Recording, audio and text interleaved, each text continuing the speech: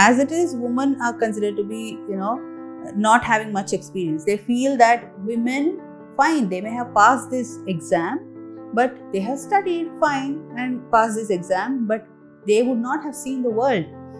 They would have sat in the four corners of the house in a room and written this exam, studied well for it and written, but they will not have outwardly knowledge, worldly knowledge.